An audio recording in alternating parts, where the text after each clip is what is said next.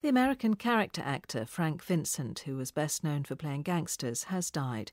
He was 78 and reportedly suffered complications during surgery following a heart attack. Frank Vincent was a musician, comedian, producer and author, but will be best known for his depiction of Phil Leotardo in the hit TV series The Sopranos and other mafia hardmen in a number of Martin Scorsese films. James Kelly looks back at his life. He was terrific. He was the best. And he made a lot of money, too. Salud, Tommy. No more shines, Billy. What? Frank Vincent playing the mobster Billy Batts in the 1990 film Goodfellas.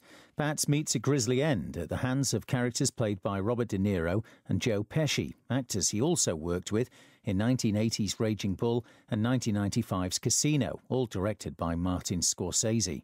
The role of Batts was double-edged. In a later interview, Vincent revealed he wasn't hired when he first auditioned for The Sopranos because his part in Goodfellas was too well known.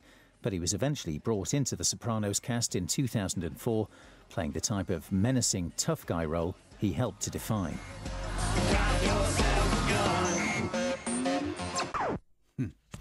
The time is just coming up to